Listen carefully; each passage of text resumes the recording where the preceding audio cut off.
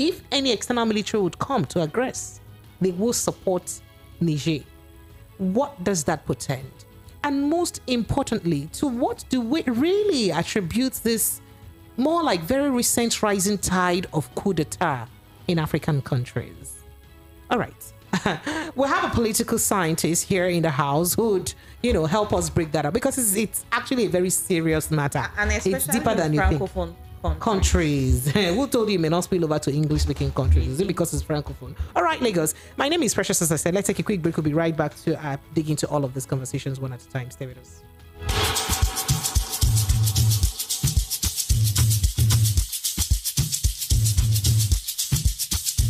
Are you aware that Iruka Online Limited installed and designed a 100,000 capacity church building? Oh yeah, we are the sole distributors of global leading brands all over the world, such as Wafday Line Array, speakers and digital amplifiers, Preseno's digital mixers and studio equipment, Coswell workstations and keyboards, Fender guitars, Mapex drums, Ashdown bass combos, just to mention but a few.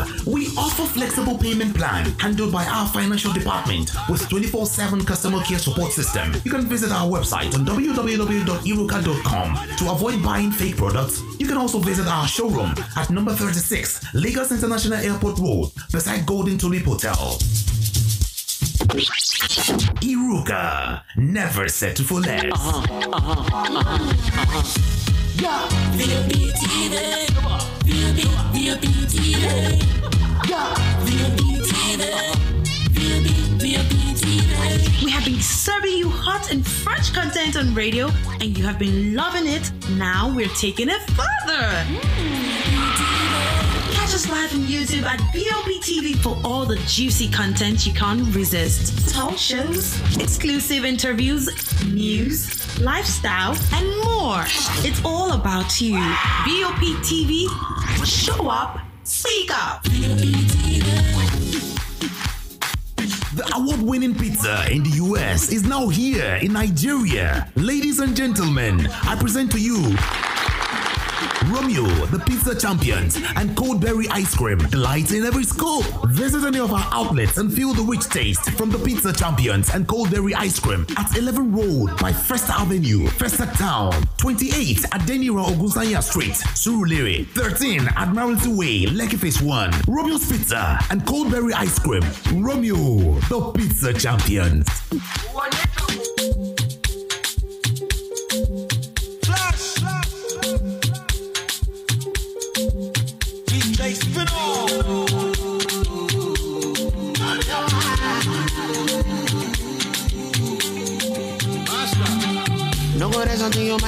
Evening Rush with Precious, featuring sound and informed guests across various sectors that discuss matters rising on Hot Topic Party. What was the rate of inflation, and then what was the exchange rate?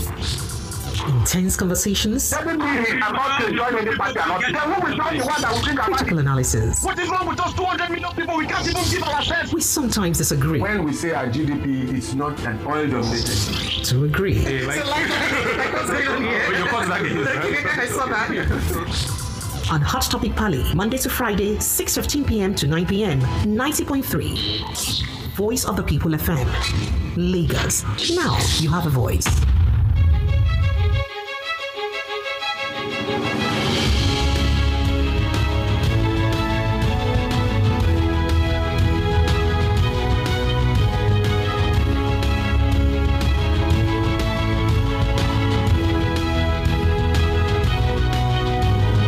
Lagos, you are welcome back. It is 90.3 Voice of the People FM. All right, so before we went on break, we brought, we kind of introduced some of the hot topics that we have for today to you, right? Let's look at them. Some of them will just, skim through very quickly so that we'll pay better attention to our big story for the day, and which is, very important to us. So, yes, we did tell you that,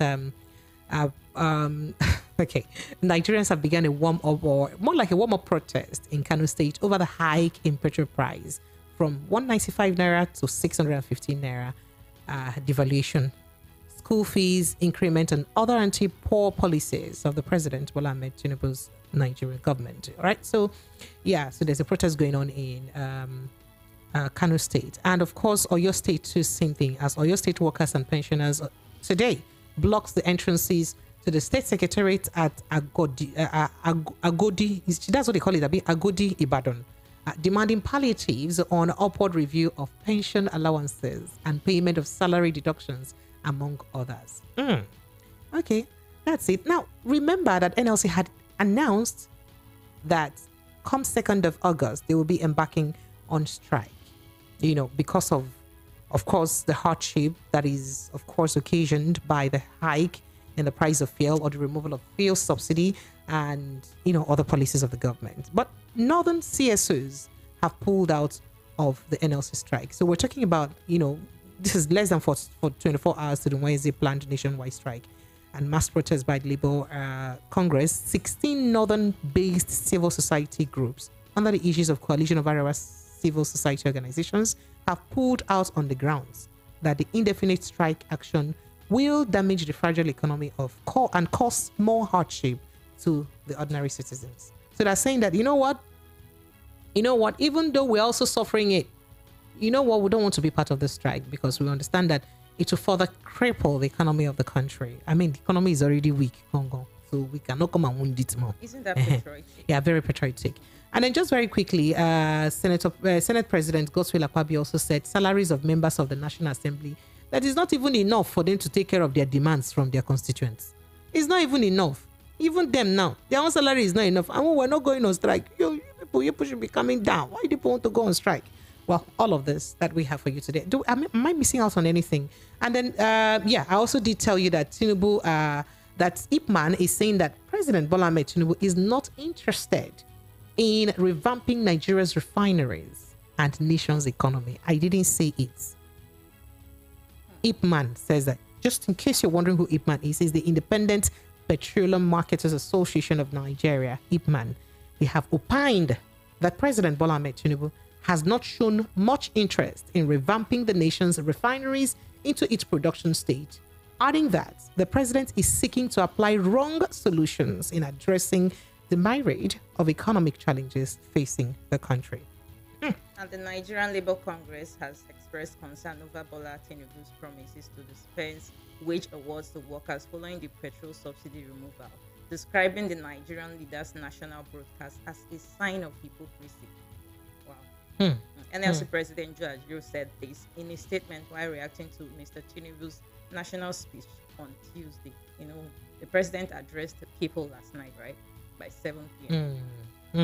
So you'd also recall that perhaps what would have led to that is because I hear that so many banks, they've been taking turns. So banks have been increasing salaries of their people, one by one. So, and then of course the president has been commending them that well done as you're increasing these salaries, they're good. Okay, so you're praising people for increasing salaries, but people that are working under you, how far? How far? You've not looked into it, right? Okay, so whilst that is underway, we are looking at what is happening right now in Niger Republic. We did tell you last week that President Bazoum of Niger Republic's government was toppled by the military last week. And just as we were saying that, on Monday, we did hear that ECOWAS has sanctioned Niger Republic, right? And they're also threatening some military intervention of some sort, apart from the sanctions, or if they do not replace an ultimatum, exactly, right? They do not, if they do not, get back into democracy and of course put back the man who won election in power, that there will be other intervention measures, and a lot of people have been worried about that. So I don't want to go straight to all of those sanctions, but I have Dr. Deji Omoshola here in the house. Dr. Deji is a doctor of political science, and I don't have any better person to discuss this conversation with because he's a person who will go study political science, so to get doctorate degree inside it. So the person's ability in well. So Dr. Deji, welcome. Thank you so much. Good evening. Thank you for having me. Dr. Deji, I don't like the look on your face, but it's okay. I know that this conversation will still be interesting. Thank you. So we are worried. There's been lots of advice from every corner of the world about, Nigeria should be careful towards their contribution in military intervention of any sort against Niger Republic, considering that Nigeria borders about 6 states of Nigeria borders Niger Republic, and that may be a problem for Nigeria. But first of all, I'd like you to break the whole scenario down to the layman who does not even know what's happening in Africa right now. And let's even understand what probably do you think led to this toppling of Bazoum's government, and then now the military, and then the ECOWAS sanctions and the reactions that followed. There are lots of reactions that have followed, so we'll get to them back. But I'd like you to help us chronicle this. Well, across Africa, it is audible to the deaf and visible to the blind that Africa is the least developed continent in the world, despite being rich in human and natural resources. Now, and democracy is supposed to bring development, so says the proponent of democracy. But the democracy in Africa, African leaders have created a brand of democracy which you can call militarized or autocratic democracy, in the sense that you hold on to power by hook or by crook, and you want to perpetuate yourself in power. Now, if you are perpetuating yourself in power, like the case of Russia, Putin has been leading, Erdogan in Turkey, and there is this development that is coming along with it, then the people that you are leading will be kind of like, okay, see that as some form of succumb. So I'm sorry to probably take you on that very quickly. Are you saying that the reason why the Turkish and perhaps the Russians would tolerate those two leaders for this long is because they also see that their lives are better for it one way or the other? You see, that's why it can be tolerated. Yes, and when your personal belief or ideology as a leader, if you present it as a national interest and it resonates with the people, it aligns with that of the people. For example, Putin will go historical and talked about how the legacy of the Soviet Union still needs to be kept intact. And now, coming from that cultural ideological perspective, now the people of Russia will believe that, it shouldn't be all about the West. And why should a nation like Ukraine be thinking of aligning with the West when they should traditionally stick to their brothers under the Soviet Union? So Putin's idea resonates with that of the people. But in Africa, as I was saying earlier on, the leadership goal does not resonate with the interests and needs of the people. Now, African leaders want power. They want to perpetuate themselves in power. You ask yourself, to what end? For what purpose? If you look at a section of African countries, you would see that they failed to meet the needs of the people. Rather, it's more like aligning with the Western interests and their cronies. For example, what is the excuse for Nigerian shell discovered oil in Nigeria in 1958? This is 2023. Why does Shell not have a functional refinery in Nigeria?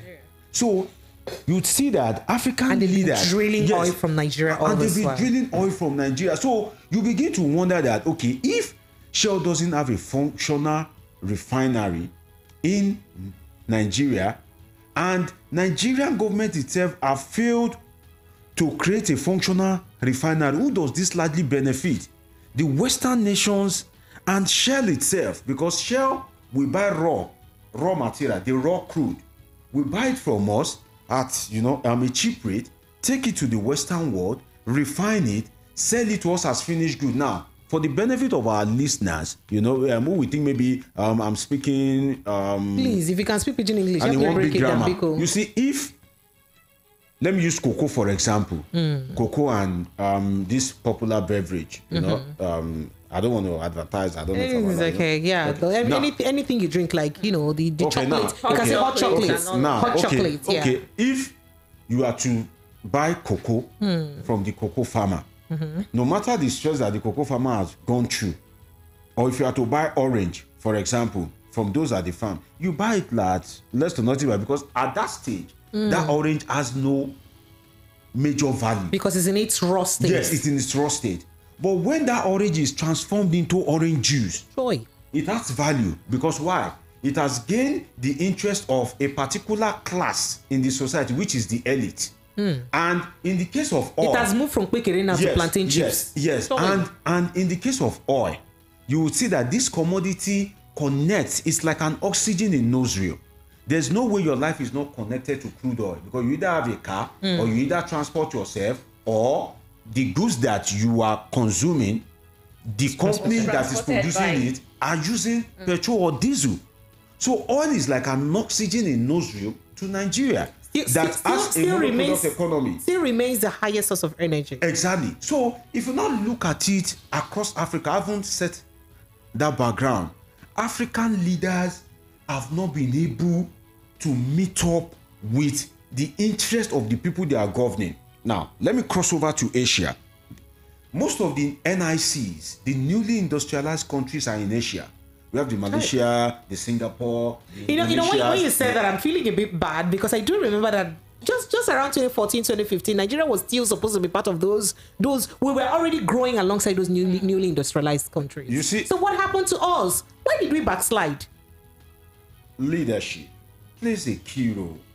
It is difficult for a nation to develop beyond the thinking of its leaders, most especially with the kind of democracy we have, whereby the legislature is weak, the each institution is weak. They look at the body language or the dictate of the president. So it is difficult for a nation. The reason why Nigeria is like this is under Buhari, what the man believes is to share money. That's his own idea, tax and borrow. He has no other idea of any income for Nigeria. That's why, as an academic, if I'm to rate the Buhari presidency, I'll rate him fail. You know why? Now, he sets economy, security, and one other thing. It's 3-point agenda: economy, security, and corruption. Corruption. Yeah, fighting corruption was like the major thing. Now, out of that 3, if I'm to reduce this to 1, I will pick the constituency he comes from. For example, if I'm to rate you on anything, if there's anything relating to the media there, that's where I'll first rate you. And if I'm to base anything, I'll be like, okay, Madam Yan, pretty precious. Apologies to your listeners. All right reserved for them. Yeah. So if I'm to do any kind of rating, then I have to go to the media. That okay, Precious has 20 years experience in the media. Then what's happening? So if I'm to rate Buhari on one single thing, I will rate him on security, because that is his primary constituency. It is believed that Buhari will be more intelligent than any other person. But if somebody that is supposed to be intelligent, you see, Nigeria itself, we've done things that we could have been entrapped in coup, but God has been so gracious to us. Because if you have a multi-ethnic nation like Nigeria, and you begin to appoint head of DSS, army, police, and all that military from your own ethnic tribe, and we have over 250. So what are we saying? So if you look at Africa, power and the democracy, the autocratic democracy we have, has basically served the interest of the microscopic few. The ruling elite are being the ones benefiting from what we call democracy. Now, autocratic democracy we so have, because at the end of the day, the will of the people, which is supposed to be the bedrock of who emerge in a democratic system, plays little or no role in who becomes a leader. In other words, African leaders try to perpetuate themselves in power by extending their tenure, which the former President Olusegun Obasanjo also tried to do at his own time. And when they successfully do it based on weak legislature, we also have weak police system and weak electoral system to make their dream come true. So what you have is disgruntled citizens. Now, that disgruntled citizens is now mixed with a dissatisfied military. In other words, you see, if you are a military man, it is assumed that by the virtue of your job, you can die anytime. But the truth is, no military, when you are signing that you are ready to give up your life for the country, you are ready to give up your life for the country under some certain, let's say, if there are unusual circumstances. No military man signed to go and die stupidly. Military man serves to die with integrity and honor. So if you see African leaders with their 10 yards agbada, looting, embezzling, living life of luxury, giving dictates to top military hierarchies as if they are errand boys, as we allegedly witnessed under the Ekiti election during the Fayose era, the famous, leaked tape. If you have that kind of situation, whereby there are news of corruption, there are videos and clips of you, your friends, and your family as a leader living life of affluence, the people are walloping in penury further, and you now have a disgruntled military, whereby the military are not taken care of. If I'm to use, I think it is the words of Idris Abdul Karim. In this case, it's not armed robber. It's which military not like money? Which military not like to jolly? Even political military like to enjoy. Because Idris said, na political armed robber. A political military in this case, like to enjoy. So, you now have a disgruntled military, and these military boys knows that they are just one step away from power. There's a power behind you being in possession of firearms, and you are hungry, and you are dissatisfied, and you are in possession of arms and ammunition, coupled with you knowing that as it is in Niger, you have that if this thing happens, the citizens will come out and rejoice because they are already suffocated by poverty, anti-masses policies, and this neo-colonial trait. Now, I've talked about the military, I've talked about autocratic democracy, I've talked about dissatisfied citizens. Now, let us now go to the global stage and look at it. If we look at the scramble and partition of Africa, now after that, there is this all these Western means of exploiting Africa. African nations had independence. When Africa had independence, first generation of leaders, they have this desire, this enthusiasm to have a developed continent.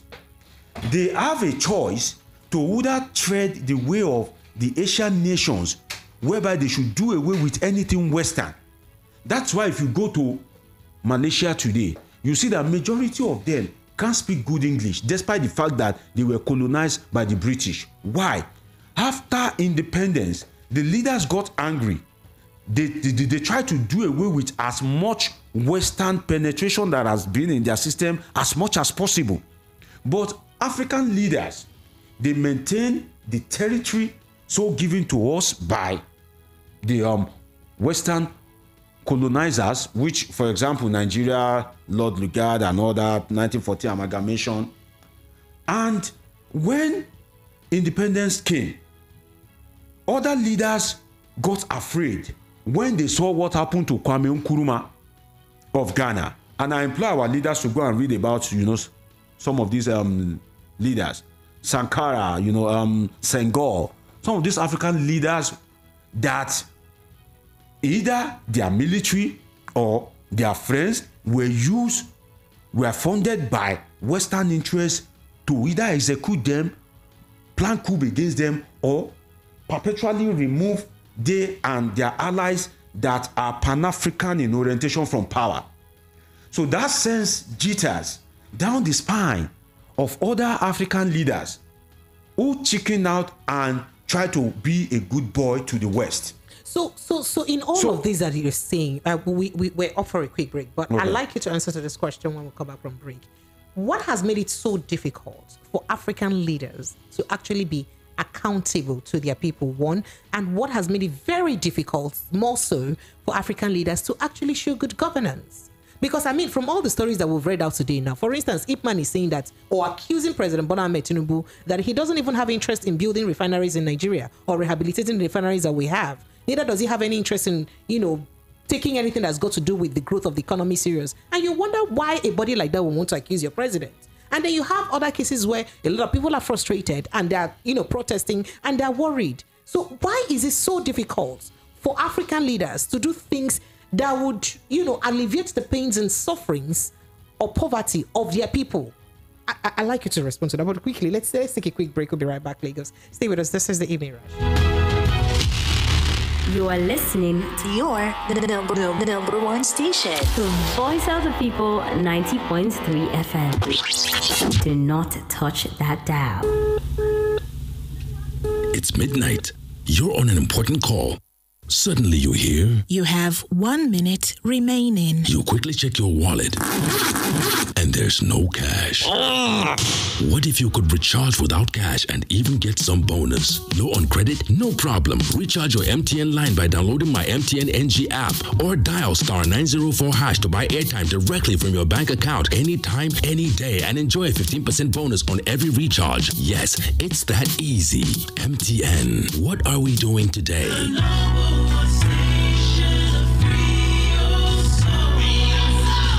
Voice of the People, 90.3 FM.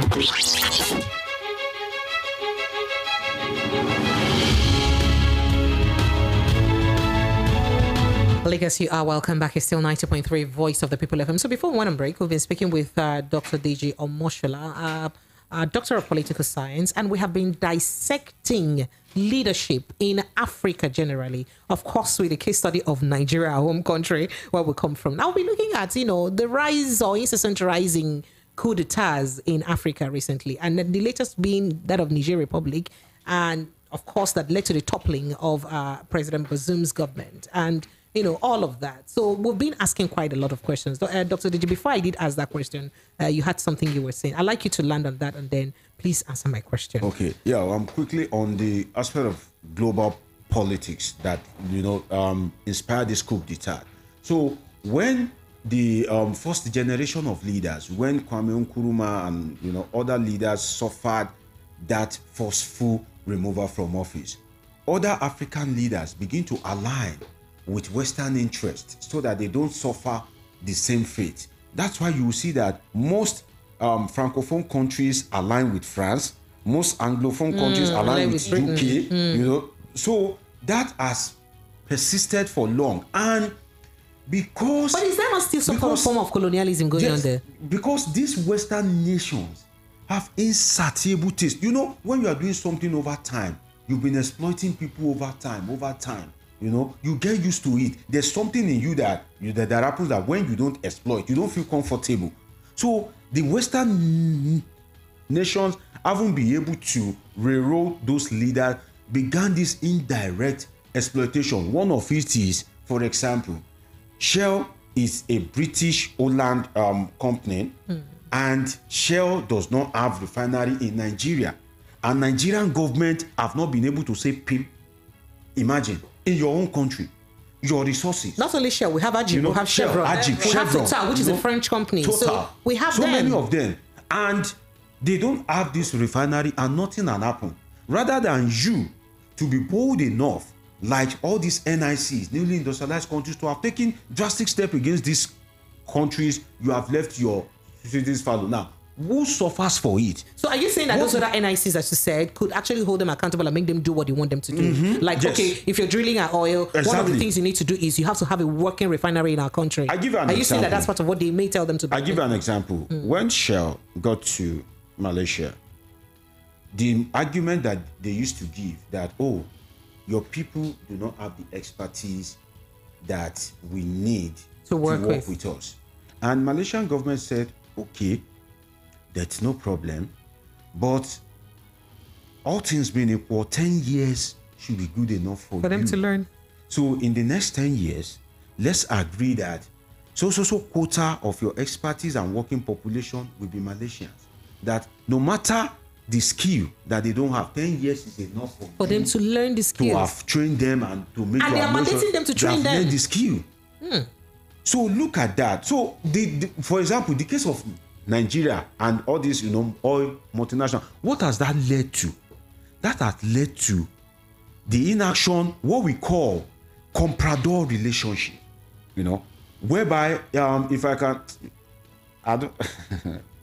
I'm a bit reluctant to go into some things because I'm afraid you'll cut me for want of time. So Dr. J, just go ahead. Because, okay, since you already have it in your mouth. Now, if we look at the case of Ken Saro-Wiwa, and you try to align it with what I call the comprador relationship between African ruling elites and Western multinationals, whereby your citizen is crying, protesting for what you see that it is glaring, and despite that, you go the extra mile to execute the Ogoni 9, Ken Saro-Wiwa and other 8, just to satisfy the interest of Shell. Look at that. Such unholy alliance against the interest of your people is what we call the comprador relationship. So what has that comprador relationship brought for Africa? You see that most African nations that have crucial natural resources go to DR Congo and the likes. There's conflict there because that comprador relationship has brought about environmental degradation, as we are experiencing in the Niger Delta. It has brought about massive unemployment. If Shell had refinery in Nigeria, there will be direct or indirect employment. You're trying to button. Dr. J, speaking about this comprador relationship. Okay. The military leader in Niger said, I'm going to quote him, we often located terrorists, but when we asked the president, when we asked to rush to kill them, the president Bazoum told us to ask permission from the French forces first. But our soldiers are falling on the fronts, and France did nothing. We decided to do the same thing as Mali and Burkina Faso. That's why they decided to plan the coup. You understand? So now, why would a sitting president want to ask an independent state would want to take permission from another Western country before you kill a terrorist? Good question. Of insecurity in your state. Good question. I'm almost asking if that's the same reason why he's had to fight banditry in Nigeria. He sees non-aligning with the West as a greater risk of being removed from office than aligning with his people. This has to do with opportunity choice. If you can use lame economics. And your people are dying. You see, that's one thing about African leaders, and that is why I'm scared that, for example, if the West, Africa as Nigeria is the role model for Africa because we have the resources, we have the population, and anywhere there is population, there lies the market. Anywhere there's people, there's money there. Of course. Now, if the American government should, by chance or fortune to their country, have anything against our president as regards all these alleged drug case or something, trust me, Nigeria is as good as finished. Because they will either prefer to bargain and milk Nigeria dry and make the Nigerian president their puppet. That, okay, can you do this for us? Do this. Okay, we'll protect your interest.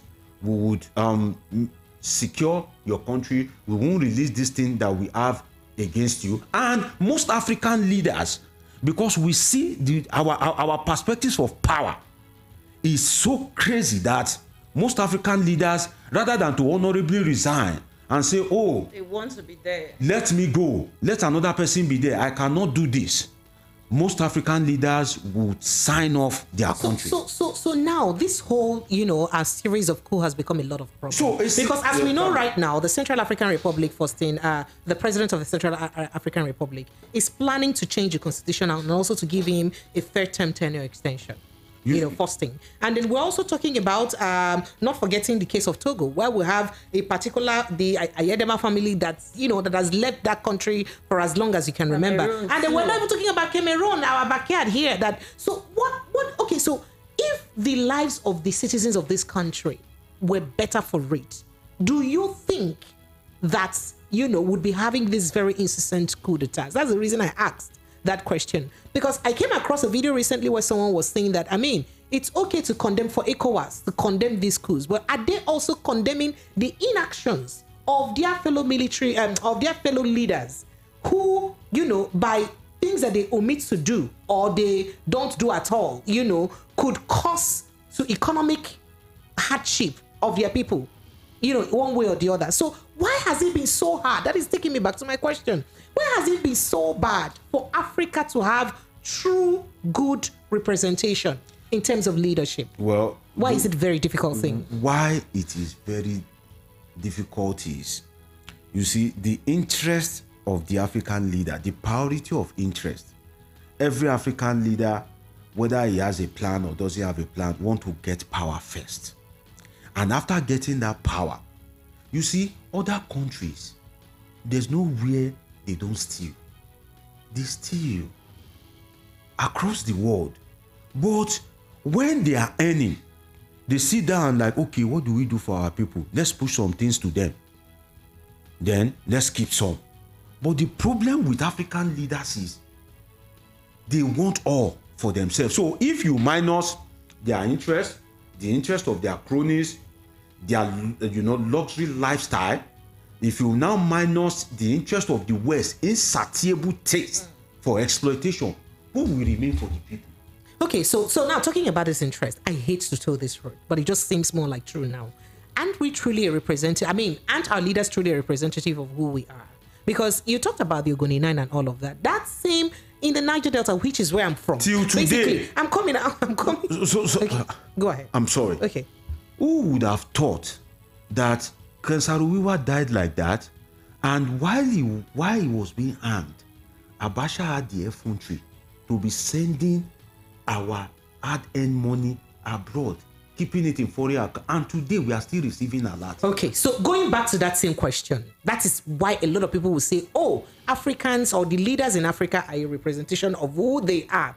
Because in those same Niger Delta regions, that's where you have these same multinational companies use your own leaders against you in one way or the other. I don't know. This is not an assertion. I'm not saying this, okay, let's say allegedly use your own leaders against them. Let me allege now before they come for me. Because in that case, you have a situation where, for instance, a multinational company would, instead of, a money that is supposed to be used for, to maintain environmental degradation or something, they will hand it over to a particular chief or king or whoever in charge pockets. And if that person pockets it, what happens to the rest of the people? So are those not, does it mean that any African person who is in a position of authority, just becomes one thing or the other? So does that not also mean that our leaders are a representation of who we all are? Maybe just because the reason why you and I are talking is because we've not had the opportunity to be in leadership. Maybe you and I will also lift our own. Don't you think so? Because it's making it look like we truly do not have people who truly have the mind of its people at heart in Africa. Well, is that a major problem? Yes, it is a Africa? Major problem. And because you've mentioned that, let me move to another point that contributes to it, which is leadership priority. For example, Nigeria is yet to get its own Lee Kuan Yew of Singapore. If you look at the history of Nigeria, during the oil boom of 1970s, when these nations were using the resources to develop their country, what do we have? We have retired General Yakubu Gowon said Nigerians' problem is not money, it is how to spend it. When your country doesn't have a functional railway system across board. So Africa has this leadership problem in terms of strategy, priority, and focus. They have this shallow mindset. They can't see beyond their nose. They believe that life starts and ends, among them. Whereas in Asia, for example, they are seeing the West kind of development in terms of infrastructure, in terms of education, national orientation as a model through which they should follow. But Africa leaders went to the back seat. They relaxed. So the leadership priority contributed to, because imagine during the oil boom, if Gowon had made functional railway available, you know that in every leadership position, there's a template that you will set that it will, one, bring exposure to the people. That when you are coming into government, it will be difficult for you to go below that template. For example, America has a model of development. It will be very difficult for you to go below that template, except if you are going to increase, it in terms of convenience for the people. But because the African template from the likes of Amadou Bello, Yakubu Gowon and all that has been at the lowest low. So it is easy for other leaders, successive leaders, to see being in government as easy. Then the template and the model for development is less to nothing. All right, so let's quickly visit about some sanctions that the EU, the ECOWAS community or ECOWAS leadership has slammed on Niger Republic. One that's saying suspension of all commercial and financial transactions between ECOWAS member states and Niger Republic. Freezing of all service transactions, including utility services. That is light. That is, if we used to give Niger light now, we'll not give them light again. Abi? That's what that means, right? Okay. Freezing of assets of the Republic of Niger in ECOWAS central banks. Freeze of assets of the Niger state and the state enterprises and parastatals in commercial banks. Quite a number of them, about 8 of them, and all of this. And then, most importantly, threatening that there may be military intervention if they don't hand over power back to Brazil. What will all this, sanction likely portend? And what will also if they pull off the threats of the military intervention, what would that portend? Well, first with the sanction, what the sanction is meant to achieve is to increase the apparent legitimacy of the government, in the sense that the people took to the street to rejoice because they believe that the military can bring them the required socio-political economic succor. So now, those sanctions are meant to make life unbearable for the country. And when life becomes unbearable for the country, then the citizens will begin to have a change of mind. Oh, we thought, these military guys have good package for us. But after all, our life has been worse off. The citizens, does it make sense? It's not like, it may not affect the military who planned this. Of course, it won't affect them. It's affecting the common man. Yes. Does it even make sense? The thing is that, as it is now, if I'm to connect it with global politics, if ECOWAS, if you impose sanction, can it really affect Niger Republic that much? If you look at their exchange rate, the value of currency there, and if they have backings of nations like Russia, for example, you now look at it that, okay, if you are giving them aid, these Western nations who wants to reduce your hold on Africa, which is the Western France has also nations hold. Yes. France has withdrawn their aid. Now, and they in turn withdrew, exploitation of uranium. Yes. Before now, those withdrawals usually affect the country, because if France withdraw, no country is willing to help. But now that Russia is gaining interest in Africa, so if you are not ready to give me, and another person is willing to give me, sorry, how does you not giving me affect me? And then, Russia just announced debt cancellation for most African countries. And Burkina Faso also stops exportation of another thing. It's not just another important thing to look at it is, if you look at the incursion of China into Africa, whereby China tries to penetrate Africa through aid, loans, provision of infrastructure. Now, there is this Cold War, if you can call it that, between China and the United States, whose ally are the US, the France. Now, if you look at the policies of international relations, towards Russia, China will want to protect their interest in Africa because they have investment and they have this, interest. And to China, to Russia, anything that will limit Western penetration, the influence of US, UK, Canada, and all these countries in Africa, they would naturally support it, because the enemy of your enemy is my friend, or how did they say it? So if France is saying we're going to impose sanctions, and don't forget that these people, China has given them what we can call a bit of open high, because France, for example, has just been exploiting these African nations, whereby they have to deposit a percentage of their national wealth in France. You know, but China will come in and say, oh, we can build like a new airport for you, you know, based on, you know, a favorable condition. But it's still for selfish interest. Yes, for selfish interest, yes. But the thing is that China is coming up with another model of penetration, which is penetrating the continent through development. But the Western interests have been keeping their hold on the development by exploiting the system. So and the natural resources. Yes, so the African leaders and some of the population begin to have interest in China, because China is using money rather than taking money from Africa. China is bringing in money and, you know, creating development infrastructure.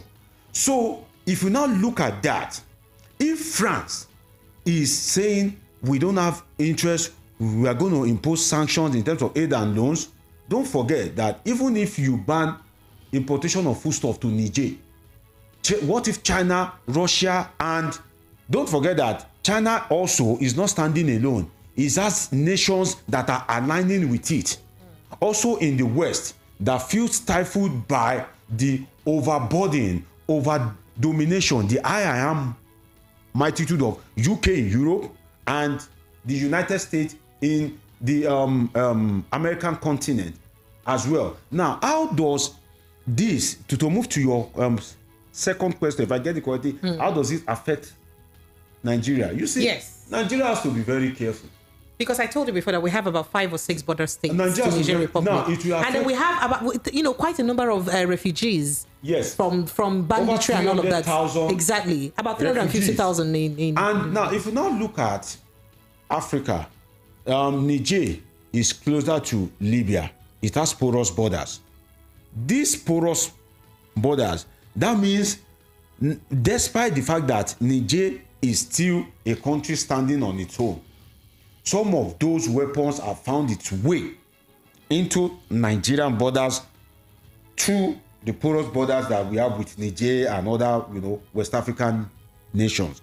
Now, the implication of that is, if Niger is no longer standing to have like a functional police, functional system to checkmate some of these things, it's just like you want to import something into Benin Republic and it is to pass through Nigeria. If Nigeria has a functional police, you know, road safety, immigration and all that, it is believed that some of those things will not have easy access because they would have passed through some scrutiny checks in Nigeria. But if Niger falls, that means the weapons, some of those weapons from Libya will be having, you know, almost direct access into Nigeria. Considering how porous our borders. Considering how porous our borders. And don't forget that in Nigeria, we still have Boko Haram, armed bandits.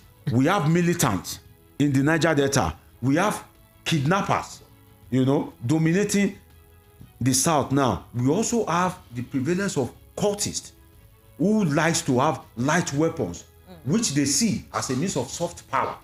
So if you now look at it, the stand of Niger as a sovereign nation is of great interest to Nigeria. Now, how will Niger stand?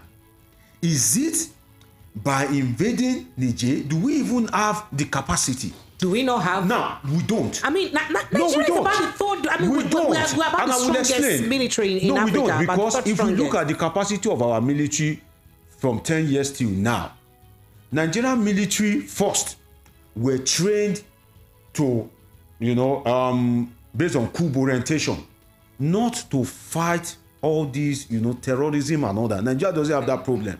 So is that why we've been unsuccessful with terrorism? Largely. But we were successful with ECOMOG. For example, our judges, when they give some funny judgment, these judges are not trained to handle electoral cases.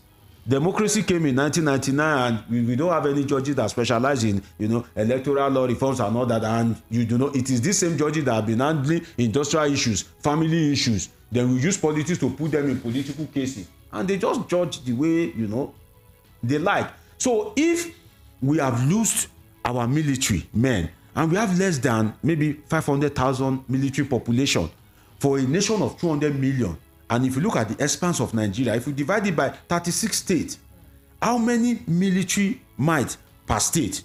Now, if you are now going to create a war in Niger, do you have and the our military? president is the president of ECOWAS. So the you will call military the strength. shots. Now, for want of time, let me also touch on the financial capacity. You see, in ECOWAS, the fact that we have economic crisis exactly, in the country right in now. Africa, it's Nigeria that funds ECOWAS the most. If you look at most West African states, they are quite poor, and they tend to kind of like, take the back seat when it comes to leadership position in ECOWAS. That's why you would see that somebody that is coming to the meeting for the first time, President Tinubu, for the first time, that you've never attended the meeting, that is strange, and he's going there for the first time, and you just made it the chairman, just like that. You think people that are there, you think they are not power oriented, you think they are fools? They have interest in power too, but they know the implication, so they push some of these things to Nigeria. And if the war starts in Niger, Nigeria will be the one to fund the war the most. You have not curbed insecurity in your own country. People are being killed. Just some days ago, is it in Zamfara or something? Do we even have that capacity? We don't have the capacity. Are you sure you're not just undermining our military anyway? I'm not undermining our military. Okay, It is so, a fact. Dr. Deji, we don't have the capacity. So Dr. Deji, this we have not increased minimum wage. We don't have infrastructure. Do you know how much it costs to fight a war? And don't think that the bomb will only land in Niger alone. Remember that you share border with this country. It's just like how many it's of just like Russia. Like 6 states? Yes, it's just like Russia, Ukraine. Now, Ukraine may have suffered the fatality the most, but Russia itself is also experiencing some fatality because some bombs are landing there too. So if bomb land in Zamfara, that is sharing border with Niger, do you have the humanitarian capacity when even that Niger that you want to go and invade is housing about 300,000? So what I expect is for the president to be rational with his decision and look at the we old already first. Have lots of IDP camps. Yes, look at Nigeria first.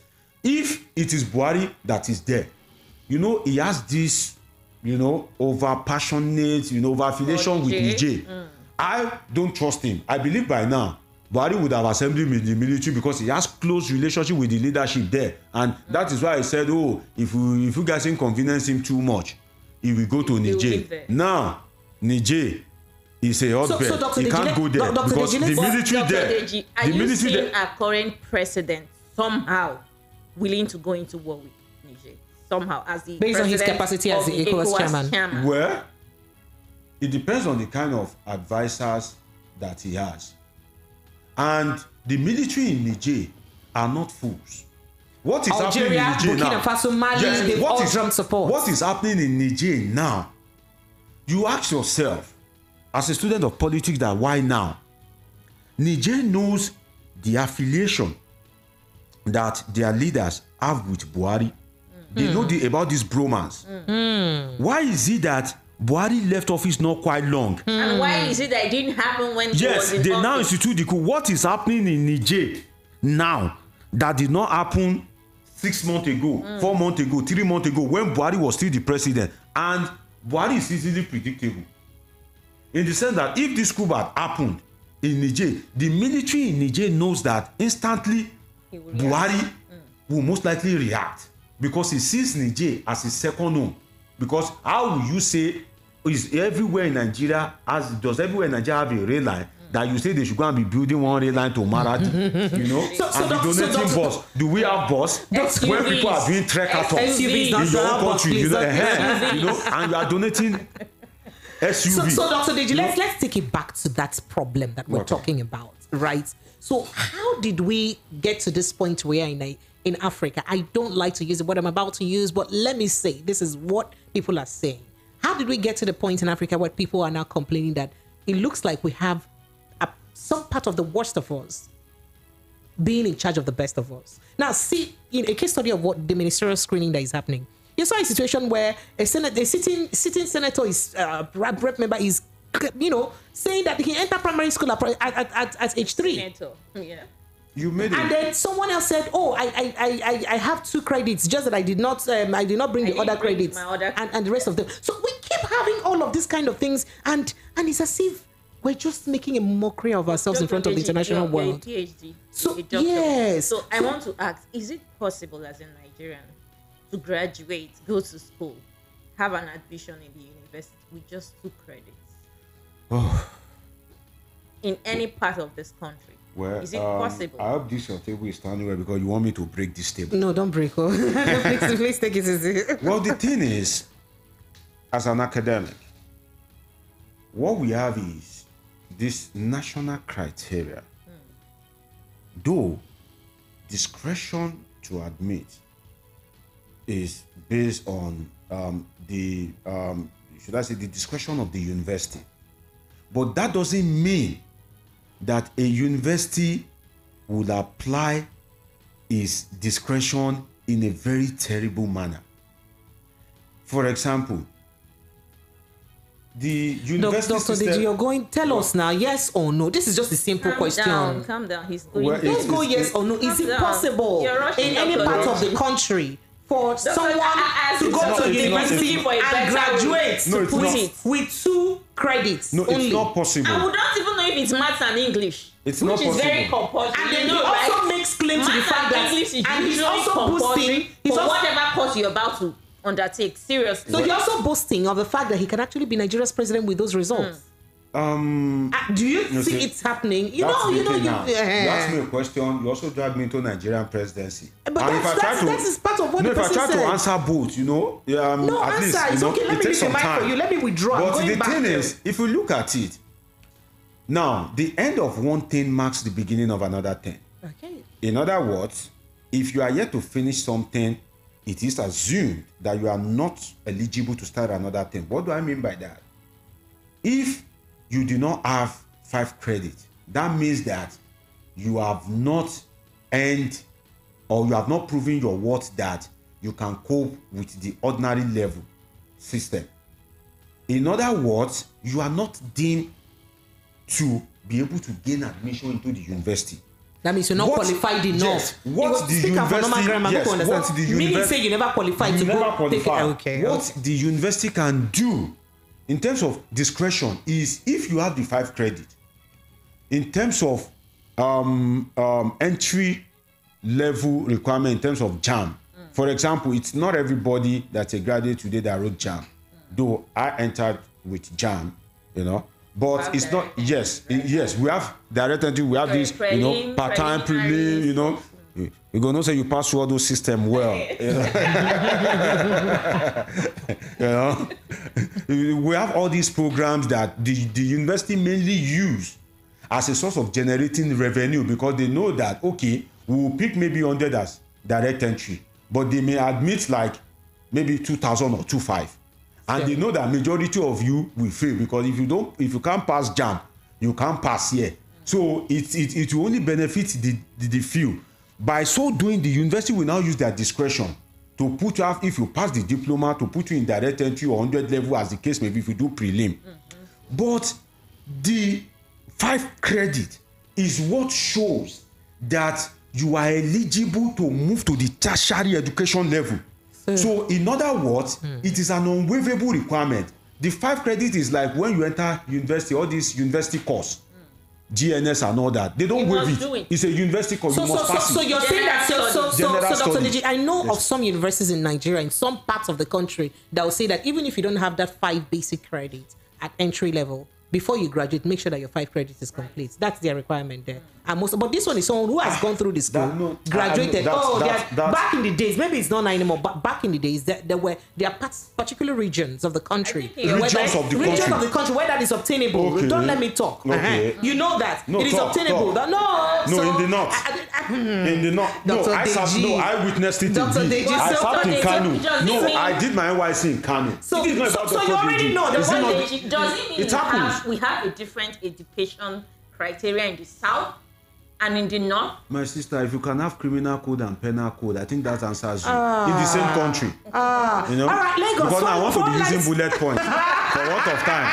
Because our accurate timekeeper, we start holding me now. So let me just use bullet points. All right, Lagos phone lines are open. Let you come into the conversation. 0700 903 903 903. That's a direct line to call us with. But if you're watching from the diaspora and you'd like to chime in on this conversation and you'd like to call our WhatsApp line, you know, so you don't waste your credit, it's 0700 903 9039. 0700 903 9039. So back to that question again. Should we now be more worried about leadership issues in Africa? Well, understanding that with all of this scenario that is going on, we should be worried about the future of Africa in its entirety. Because if you look at it politically, leadership, economically, socially, you know, values.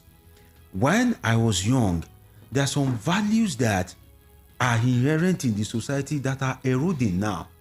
Politically, this money politics. And I have asserted that the kind of politics that we play, whereby it is money-based, if we are not careful, in the next years, maybe 10, 20 years, Nigerian leadership, if we are not careful, will either be in the hands of maybe one Yahoo boy or one fraudster, the likes of Hush Puppy and all that. Why? How will an intellectual, somebody that has lived his life modestly all through his life, have money to win an election when it is not based on ideas, it is largely monetarily based? What will happen if you are opportune to have an intellectual is that intellectual will be sponsored by somebody that has an illegitimate means of income, and that person will now be the godfather to the intellectual. So in other words, if you are asking for intellectual, and those people with shady characters cannot employ, they will fund that intellectual and begin to dictate how that intellectual will rule you. So Dr. So, Deji, is it not time as a country to kind of review our constitution as regards the electoral in elections, whereby you have what is the minimum, the lowest qualification for anybody who wants to contest an election? Let's say as a president or a governor, a senator, O level. You understand? But you have people. Sorry, apologies. It's not O level. Just attend primary school. Living. Make you just say you show face for school. But why is it time we review that? So why would someone with just a first skill living rule people who have PhDs like you? And then why do we make it like, you know, a compulsory requirement for if you want to get a job in a government establishment, your entry level has to be university degree? No, entry level is first school living in. Okay, so level 1, level 2. Yeah. Okay, so I don't, you know, I didn't want to use media so that you ladies won't roast me. So let me use the banking sector, for example. If you want to get a job in a bank, you need to have a degree. You need to go and pass ICANN. Right. You do maybe first screening, second screening, and all that. You need to. It's not just bank. Dr. Deji, as I am now, I cannot get a job. I didn't get a job in Radio Nigeria, where I worked for about 18, 19 years with school start. As a receptionist, you need a bachelor's degree to get a job in Nigeria. And do you know what that means for me? We have a senator who has just 2 credits. Do you know what a ministerial nominee who has just 2 credits? And what happens with that is that I started work with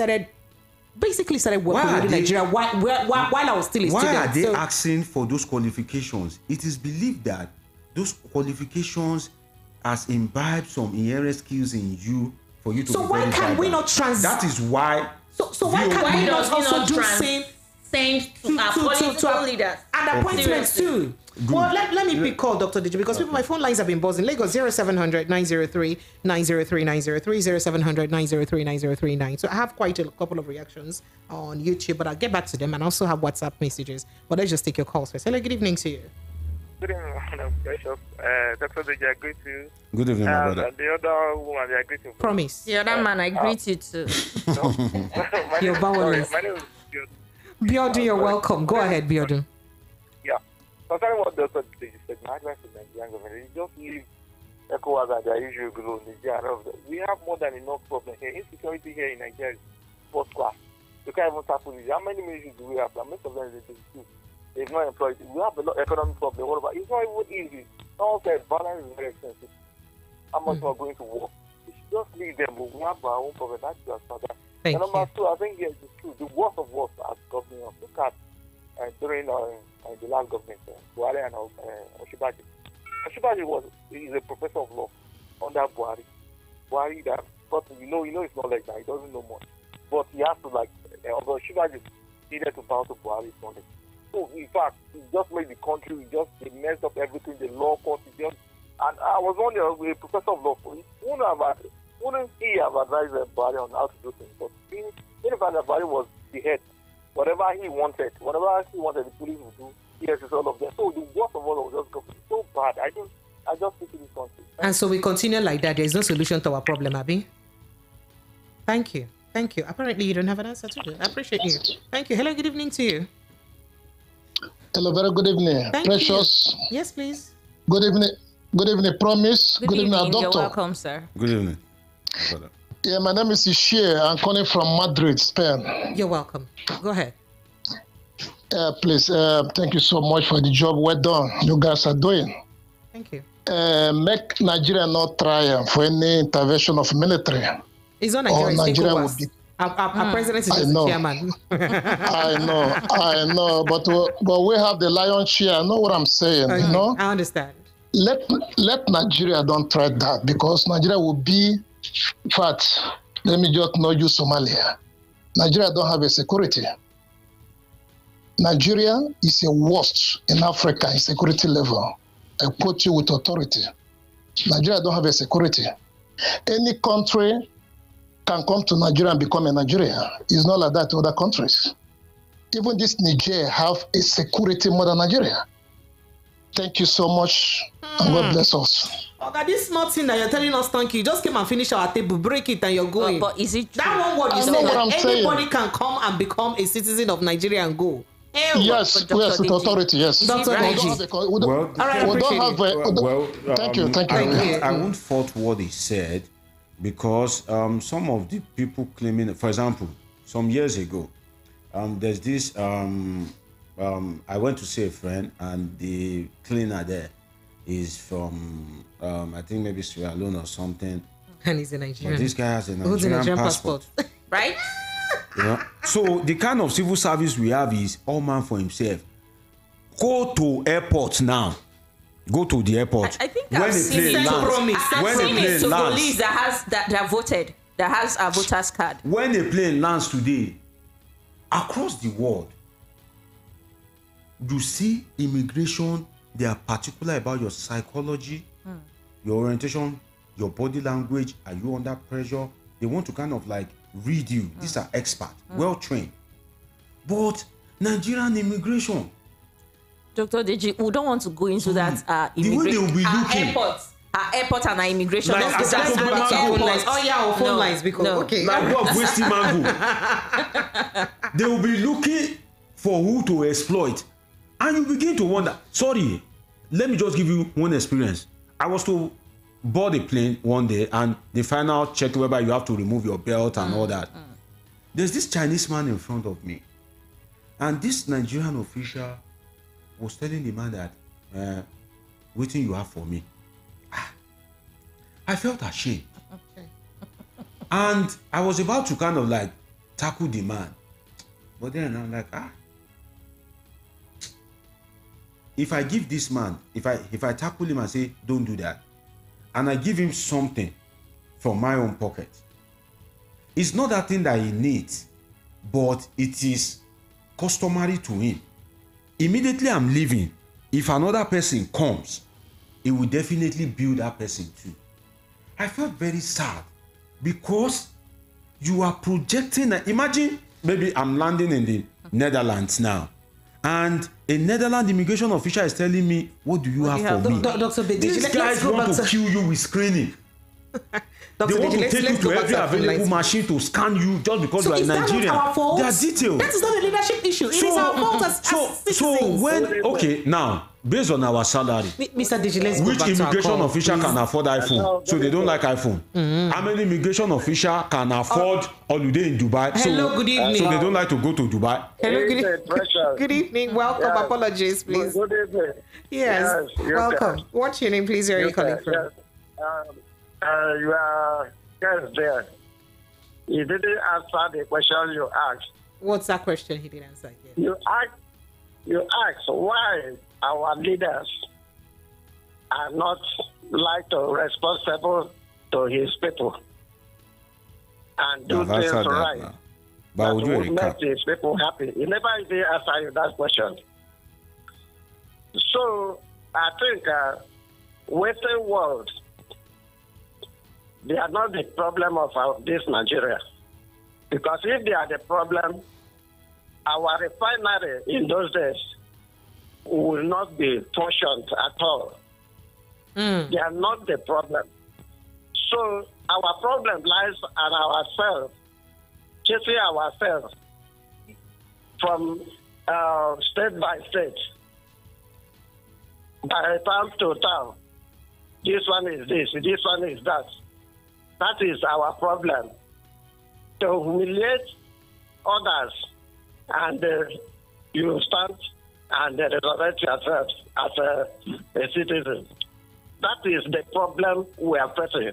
So you think it's ethnicity that is basically, or, ethnic affiliation that is basically a problem?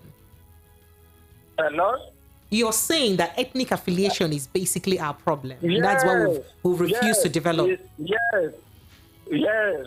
It's one of the problems. So that has been the clog in the wheel of our development. Yes, it's all Western world. I think if you're in your house, you decide what you can do for your children. Likewise, if as well the nation that sovereignty nation like Nigeria, we're supposed to decide what is good for us. Then we do it. Rather, we will be chasing it ourselves. But this one is this. All right, I appreciate you. Thank you. Thank you so much. I appreciate you. Yes. So that is the problem. All right. Thank you very much. All right. So, Dr. Digi, there was something someone said before I go to my WhatsApp. We have tons of messages. I hope that we can even attend to them. So, there was something someone said in one of those videos I made you watch. And the person said that one of the major reasons of these, incessant leadership issues and intern coup d'etats in Africa is, you have African leaders who gets wealth in very questionable ways and brandish this wealth in front of the citizens while you live in so much affluence, while your people that you're leading live in penury. And it's not as if your policies are even, is making their life better. Your policies won't better their lives in any way. So why would you not have people topple their government? That takes me to something that happened, I think, early this year, where there was an exclusive, we heard, there was an allegedly exclusive letter by the military or some section of the military of Nigeria to then President Muhammadu Buhari, and I think by extension the president-elect then Bola Ahmed Tinubu, where they said that, that letter revealed, if that letter were to be true or correct from what we read, revealed a lot of corruption in the military. A lot. In fact, accused service chiefs. That letter did accuse service chiefs of buying refurbished equipment in place of new ones or in the name of new ones. And how you practically send us to war with something that is not worth it. So if we go by all of these, do you see our military? And in fact, they said a lot. So even mentioned how, they keep the best of them or the sacred cows to be in the offices and send the other ones to war. A lot. That was a big reveal. It's not me that said it. It's out there. You can go dig it up. And, with all of this kind of thing, coupled with what's happening, do you see that zeal for, most African ECOWAS country soldiers to want to embark in this kind of war if the ECOWAS officials call for that? Well, the thing is, if the ECOWAS official calls for that, for example, if Nigeria, the president is pushed to invade Niger, of course, Niger will respond. And Niger will not only respond, its West African allies, Guinea, Chad and all that, Burkina Faso, Mali has already said, Algeria, Mali, Burkina Faso said they will support. They would respond. And that will now transmute into the global stage, just like Russia and Ukraine. The Russia-Ukraine war is indirectly a war between the West and Russia. Oh yeah, lots of people say that. The president of Eritrea said that. Russia is trying to, yes. Russia is trying to reestablish its hold, at least to start from its region. And Russia, unfortunately, is trying to play the big brother instead of playing like, okay, we are mates. It's trying to play the Lord over other smaller nations. Now, those nations haven't been exposed to Western ideas, are now trying to say, no, you can't lord over us.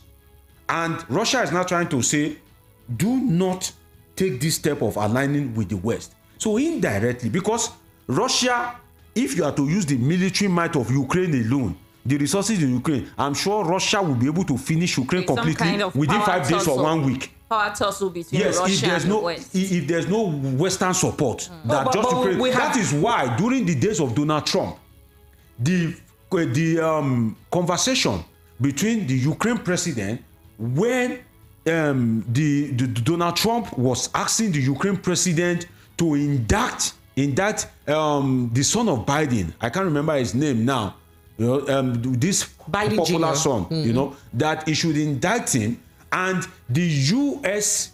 legislature first impeached Donald Trump for that is using Ukraine's vulnerability to seek personal interest, which is a strong offense in U.S. leadership.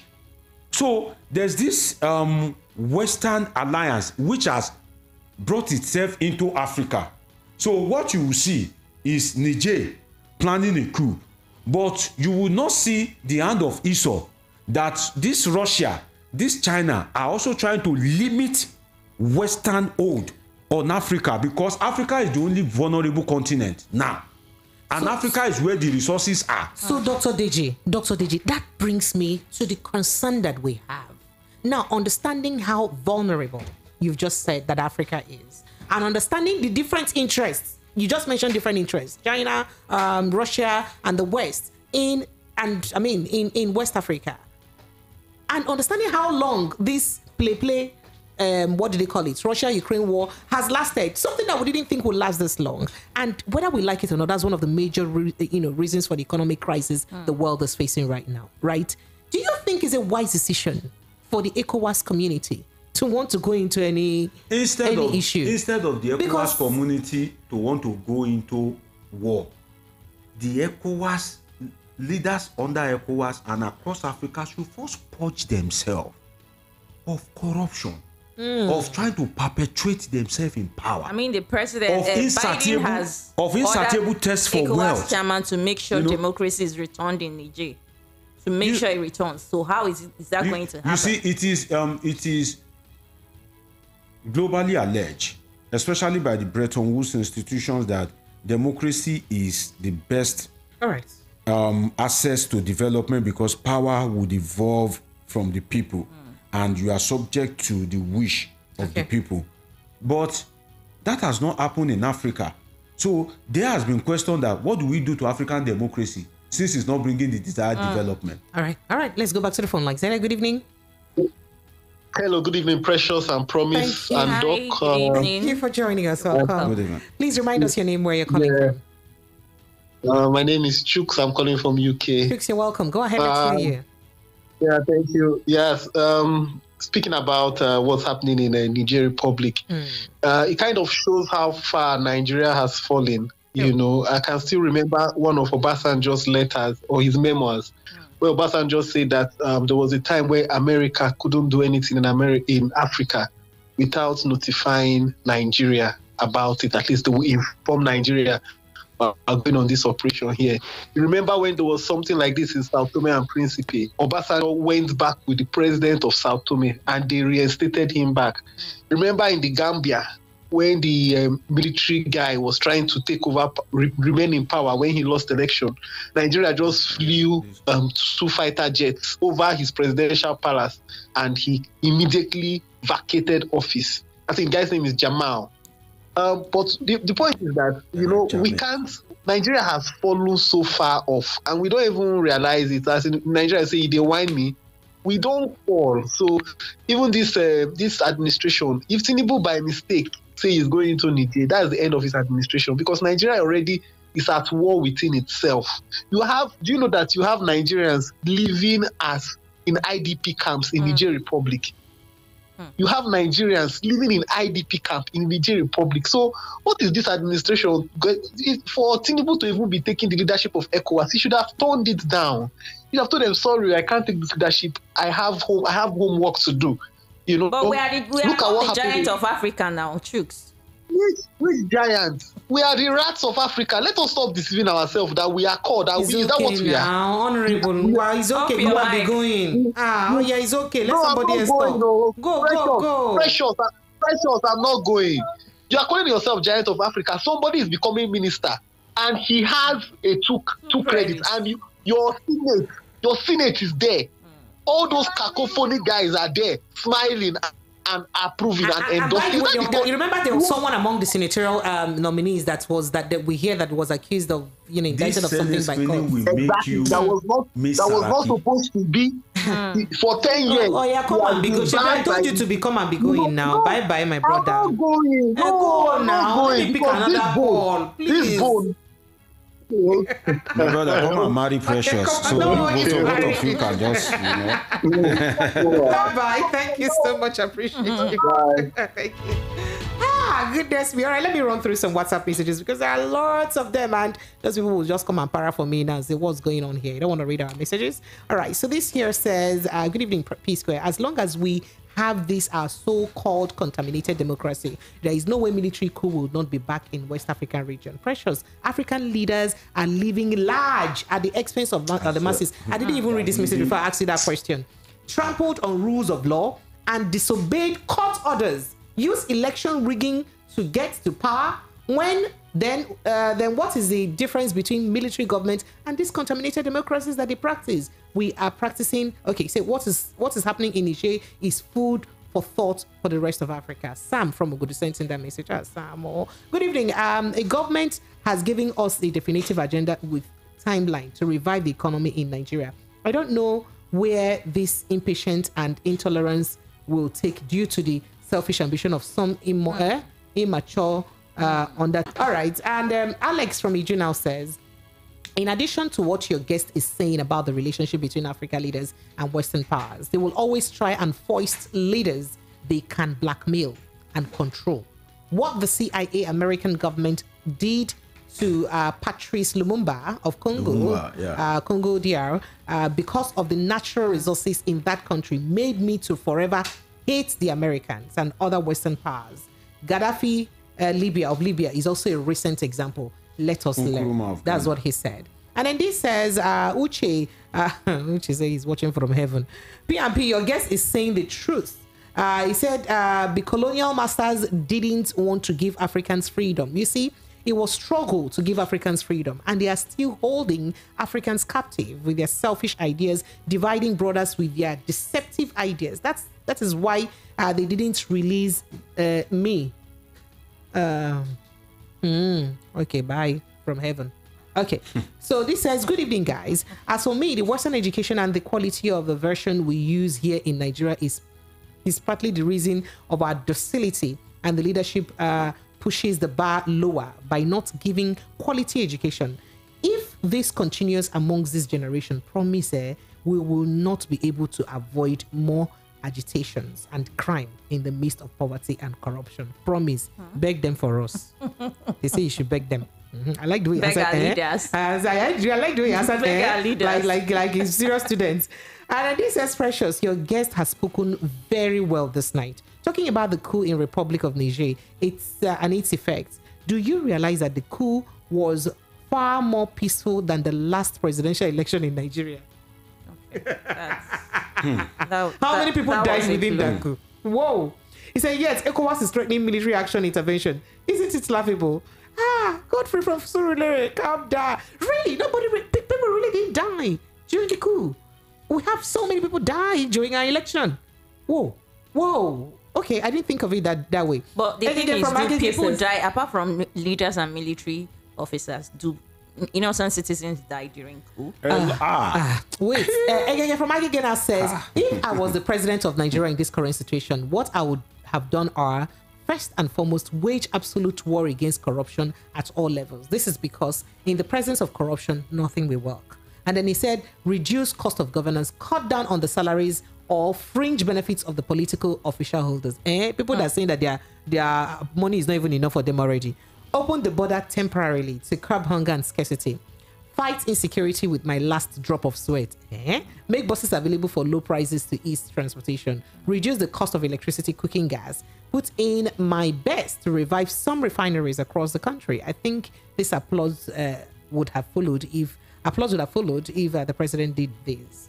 And then this says, good evening. All this you see from, okay, so this is UC from Ijeoma. He says, neocolonialism is a problem of Africa. Africa will progress once our leaders stand on their feet without support of former colonialists. That's what you're saying. And then something now says from Ijeoma Egwuatu says, may God help us in this country. Oh, I never see where an almighty government cannot curb economic sabotage perpetrated by some cabals, but always bullying the common citizens. Also, imagine with the legislators calling screening. Oh, hey, see what's in their calling screening. The ministers of renewed hope. Okay, oh, that's what you said. And then I take further messages. It says, Precious. This message is so long. Sorry for my mouth now. Okay, he said, you are the one who screened, arguing that you weren't a reflection of the leaders. Now you're saying otherwise. Calm down now. It's paining me. So you used to say a lot of Nigerians, we're not to me. I am not a reflection of our leaders. Me, I will not agree. And he says, a lot of Nigerians have skills and potentials of corruption with looting abilities. The only issue is the opportunity to get into a position of governance, which they view as an office filled with cakes and cheese, as it is in the eyes of criminal mindset rats. Hell. He said, then again, Dr. Deji, some people who I call the short-sighted and naive are of the submission that it is welcome development to embrace Russia into Africa, as some African countries cool and kick out the West. Is this not waving a woe by while welcoming a hyena in your home? Looking at the antecedent of Russia and Putin, which with his autocratic emperorish dictator and evil tendency, is this not a foolish to welcome a pretender to fill in the space of the Americans of Africa? Is that not another slave master in disguise? That's what he's asking, that question. And then this says, a time will come when illiterate touts will be Nigerian's president, but God forbid, the way this crop of politicians are going, if not stopped, they will do unbelievable things. Please, Precious, tell your president not to interfere in the Niger problem, although I know he is uncomfortable because of okay, Senator from Isolo. All right, then he says, have you guys forgotten that Precious brother Asari Dokubo said that he'll be on a president one day? He actually said that. All right, Remy from Akoka then says, we were all in this country before the election when APC presidential candidate said to everyone that the statistics we go chop. I suppose intellectuals applauded him in a world where data is the new currency.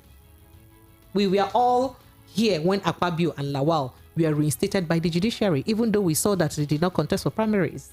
Till now, no one can categorically name the secondary school the president of the Federal Republic of Nigeria graduated from. His university certificate questionable, and we expect system that allows all these abnormalities to do things rightly overnight. Hell no, I can't give what, okay, you can't give what you don't have. Remy from Akoka sent in that message. And Precious promise, I love your ever objective, unbiased analyst, Dr. Deji. He's always on point. I am sure the ministerial nominee will claim that if a president can get away with making 5 credit passes, why will a senator be stopped for such deficits? What's your country for you? That's your country for you. Tony Anili sent in that message. Venomous. Let me quickly go through your message and I go. Let Promise take the messages from YouTube. African leaders are jailers, not leaders. The numbers of reasonable persons in the country, Nigeria, is limited. I fact-checked it based on my own assessment. Most people in Nigeria see suffering as a normal way of life. God forbid, that's not true. Could you imagine a grown-up woman saying something has to go bad before people can enjoy? The political leaders of Nigeria have succeeded in this act of daylight robbery, looting of treasury since we gained democracy. I am so sorry. I sorry you for Nigeria. You're singing. Oh, right. All right, promise.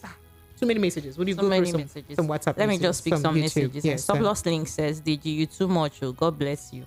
Amen. And Udolisa Franklin said, "Precious for me on Niger saga or crisis of soldiers taking over power." You said you support it 100%. Okay. And Obi Nayana just said, "Have you guys forgotten that Precious brother side of Uwo said?" Okay, this is another. Okay. This is another shade here. Okay, you guys like keep your brother reminding said me. he's going Well to be a done. president one day. Anthony Chikudi said, "Good evening, beautiful, precious, and good promise. Promise. No? You're doing good. My greetings to your guests. We'll greet you to Mr. Tony Chikudi." Do we have a call? Let's go back Okay. to All right. online. Yes, we do have a call, but let me just quickly run through these two messages. Yinka from Ifako Ijaye says, military intervention in Niger Republic will be determinal to ECOWAS region and Nigeria in particular. Even all ECOWAS countries like Mali and Burkina Faso are not even in support of military intervention because of its ripple effect. Nigeria in particular because of our closeness and ethnic similarities with Niger Republic. This will compound our security problems because you can hardly differentiate a Nigerian from a Nigerian in the north, and our borders are so porous. That's what Yinka said. And then this person then says, Ulu from Badagry says, "Precious, your guest failed to answer the question about leaders being whom we are, because I agree with you. Instead your guest started mentioning Gowon name to avoid your question. Precious, everybody must share in the failure of this society. If truly we are really sincere with ourselves. Your guests make me remember my mom, who always say to me that it's easy to use mouth to turn vegetable on the fire. This is what your guest is doing in the studio. Today, I can understand why my mom said that. That's what they do. Oh, yeah, shots fired at you. Let me let you respond." Well, Okay, let me give you right to response. well, the thing is, Nigeria situation, political economy situation. The question you asked me made me kind of like trace it back to where Nigeria got it wrong. And where I think Nigeria got it wrong is during the days of retired General Yakubu Gowon, when we had oil boom and Nigeria was experiencing some stability. Then we have this Biafra civil war and all that. So this period, if you go into international politics or international development, you see that this were the period that nations like Nigeria were making serious advancement in their policies, laws, and all that. So I think Nigeria, after the coup, began to get it right with that oil boom, whereby we transformed from an agriculture. It was also during the Gowon era that we transformed from an agriculture-based economy to an oil-based economy. So we can't exonerate the past to what we have now. And once you set that leadership standard, it will be difficult to deviate from it. But if I can say something as regards this ECOWAS invasion of Niger, you see, Nigerians can be categorized under one of the two or both, which is a weak state or a failed state. Weak state in the sense that if you look at all that concerns Nigeria, anything that you can connect Nigeria with, they are all either ineffective or ineffectual or dysfunctional. If you look at the military, the police strength, our armed strength in terms of firepower, if you look at our health system, education system, it's either they are ineffective, ineffectual, or dysfunctional. So that makes Nigeria like a weak state, and a state whereby the impact of government is not felt on the citizenry. That is a failed state. So if Nigeria can be categorized under weak or failed state or both, and you have a president that right now there is this local dissatisfaction among the populace based on government policies and all that, this removal of subsidy without permitting, and life is difficult for the citizen. If you have that in place and you now go to invade another country, what does that bring for you? What that brings for you is that is housing some of your refugees. Is that now, you've gone outside to look for trouble, and the people at home are not in tune with you. Who do you run to? When you barely have the resources for this. Yeah, no, who do you even run to? For example, Putin is still the president of Russia because he has been able to there's this local, satisfaction. And there's not much agitation by his people. There's not much agitation by the people because he's been able to resonate with the people, and there are some form of convenience that he's providing. This is the wrong time. If the president would hear that you should not go or dare try to invade, don't believe in maybe you are strong or you think that you have the military power and strength. No, if you do it, those countries now, they are not one, they are 5, and the rest 4 apart from Niger, they will think that if you can overrun Niger easily, your next target will be them. You command them that go and return to democratic government. So they will also be prepared to fight back. So they will do everything within their power to protect Niger, so that you don't fall back on them. All right. And you don't have the resources, and even your citizens are not happy with you at the moment based on the hardship in the country. And you want to go and invade another country when your citizens themselves are not happy with you. So who do you run to at the end of the day? And it is too early with what Nigerians face under the Buhari government. Nigerian problem, you never solve and reach half. You never even start. Labour is trying to strike. ASU is warming up. Health workers, and all that. All these associations. All right. Okay. And you want to go and you are planning to invade another country with this military that they never even solve all this our banditry, kidnapping, Boko Haram, and all that. All right. Did you be that? Okay. All right. So Living is from Ijeoma. Your message is so lengthy. I'm sorry, I would not be able to take it. Say good evening, precious. We need to step down. Nigeria is a country set up for exploitation. British made you talk plenty. God bless you, Livinus. Let me just tell you that God will bless you for what you said. And he says, Double P, the president decides to go to war with Niger. Precious, I promise you. You promise me, Precious. Before the returns, Nigerian army must have coup d'etat from their own parts. Casey from Plateau State, Casey from Plates. What's that? Sent in that. They say, okay, that before they return from that fight, that they would have had their own coup d'etat to oust the president. That's what he's trying to say. And then very quickly, he says, Tinubu is trying to fight another man's fight. My hand no deal, Oliver from Yannikwaja sent in that. And then very quickly, he says, good evening, PP. Are you not aware that your president said, I know that you people didn't vote for me? And can you imagine that? Really? And then this says, Precious, even if ECOWAS invades Niger Republic, it will be war without end. There are many Nigerians Nigerians in Nigeria, armed forces. There are many Nigerians in Nigerian armed forces. That is people from Niger Republic in Nigerian armed forces. Are you serious? No, we can't rule it out. Make them they play. Alex from Niger said, hey, all right, okay, well. And then he says, these United States and other Western nations through the United Nations are pushing the ECOWAS to apply military aggression on Niger Republic.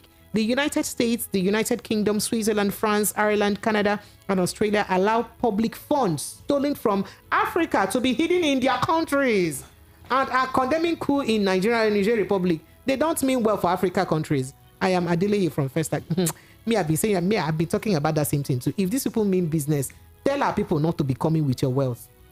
And then this says, good evening, Precious. My greetings to Dr. Digi. This is AY from Mushi. He said, may God bless Dr. Digi. I dey feel you guys. They feel us. All right. So Lagos, very quickly, thank you so much for this conversation. Let's go straight down to our step down segment. Dr. Digi, when we'll come back from this break, we'll look at our step down conversation. So a certain man in Katsina State, Nigeria, divorces his 14-year-old wife. Guess why? Because the 14-year-old wife allowed a male doctor to attend to her while she was pregnant. That's a nice topic. All right.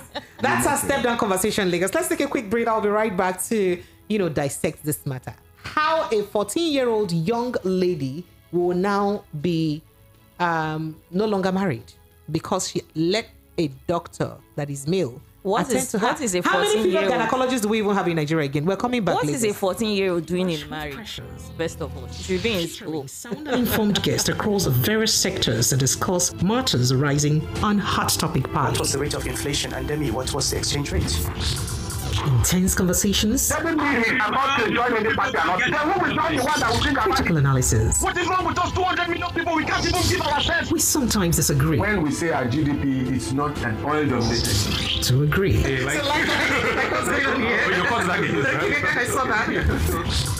On Hot Topic Pali, Monday to Friday, 6:15 p.m. to 9 p.m. 90.3. Voice of the People FM. Lagos. Now you have a voice.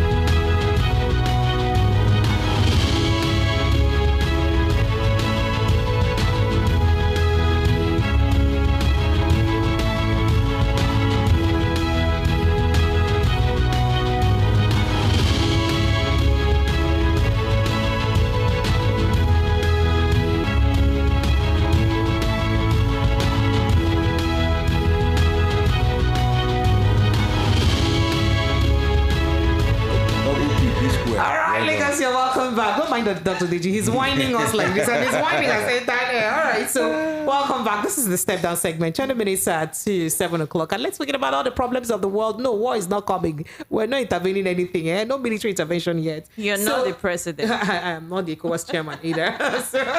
so on our step down conversation this evening, Dr. Deji, let me read this story to you. So, a man in Katsina State has reportedly divorced his 14-year-old wife. She's only 14 years old, and you know that in that part of the world, underage marriage is, a thing, right? And then the reason is because she allowed a male medical practitioner to attend to her while she was giving birth to his own baby. At 14, she was giving birth to his baby. Well, I didn't make up the stories in a Punch newspaper, so you can read it out. Which state is that? Katsina State, the former president's state. Good. No, let me finish the story. Sorry. So the executive director, Nana Women and Girls Initiative, Dr. Fatima Adamu, disclosed just last week Tuesday, this Tuesday, this Tuesday, day before yesterday, said that the teenage mother, last week Tuesday, that the teenage mother had a complicated childbirth. As a result, she was rushed to the hospital where there was no female medical practitioner on ground to attend to her. So the only male medical practitioner available attended to her during her labor successfully, and she successfully delivered her baby. Now, when the husband rushed to the hospital and realized that the medical practitioner that attended to his wife during labor was a male, he became angry and subsequently divorced her. Thank God, say the doctor they are alive. Adamu appealed to governments, especially state governments, to ensure there was equity in the recruitment of deployment of medical personnel to rural communities. A 14-year-old Fulani girl in Katsina State delivered and had difficulty with delivery. So we had to take her to the hospital, and after the delivery, the husband divorced her because she was attended to by a man. The young girl was divorced all because she was attended to by a man during delivery. Oh, Dr. Deji, let me let you respond before I answer the way I want to answer. Okay. Well, the thing is, in northern Nigeria, I, by the grace of God, did my NYC years back in Kano State. And that's one of the benefits of NYSC, because that's the only major experience I have of the North. And for you to stay 1 year there, there's no way you won't understand their cultural orientation and all that. So that's one of the benefits I can say for the existence of NYSC. Now, they have this culture that you have to marry early. That's their belief. Maybe 10, 12, 14. If you are maybe 18, 20, you are already old. A certain senator married with 13. For example, one of my friends who comes from the north, and we're both, schooling overseas that time. So he now showed me a picture of his wife, and I said, your wife even young self. And he said, I late married. He said, this one even self too old. That was his response. I was shocked because the lady is relatively young, but he is telling me that the girl self too old. Oh, wow. So it is like what is reigning like in the south. It's the norm. In the south, once upon a time, your definition of being a man is how many wives you have. Okay, so Dr. Deji, let me quickly take you on that, please. Yeah. So if it is a norm that girls are married very early. In terms of marriage. In terms of marriage, right? Which I don't subscribe to. No, anyway. it's okay. It's okay. Even if you subscribe to it, it's fine. No, I like it right. It's not. It's now a thing I like in Nigeria. fruit. It's okay, Kwano, Miss Dr. Deji. It's okay, Kwano. No, let me tell you what I like. It's okay now, Dr. Deji. So the question I want to ask now is, how will they now have female medical doctors who will go to school? If she's giving birth, if she's having children at the age of 14, what time will she use and go to school and not study medicine? After taking care of the home front, do you know how long? First of all, most of them that give birth at that age go through a lot of issues. Medical issues, fighting VVF and all of them because they are quite young. So before they will recoup and recover, they would have been 30, 40. Should be at that age, now they go begin go school. VVF that they also blame that it's their fault. I know that some of their husbands divorced them because they have these VVF. Issues. Right. Because they say, oh, you're leaking, you're doing this and you're doing that. So if there is no death of female doctors in that region, why would that lady have been saved by a male doctor? Well, isn't that a crime? The thing is, to that man, it is sacrilege for another man to see his wife nakedness. Well, there's a bit of religio-cultural dimension to it, but to my mind, in other Islamic countries, is it so too? Because someone was saying that in Saudi Arabia, male doctors attend to female patients. We're talking of a woman that's an Islamic country. Do you know what labor pain is? Labor that cannot wait for you. We're talking of a woman in labor and an emergency. And they say she had complication. Meaning that she would have died, and also considering the ratio, the maternal mortality rate in Nigeria, so the level at which the